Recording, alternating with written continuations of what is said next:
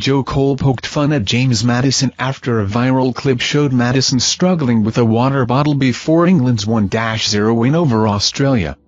Maddison and Ollie Watkins were in the starting eye, aiming to secure spots for the upcoming European Championships. The clip of Maddison's water bottle mishap gained attention on social media and was mentioned by Cole during the Channel 4 analysis.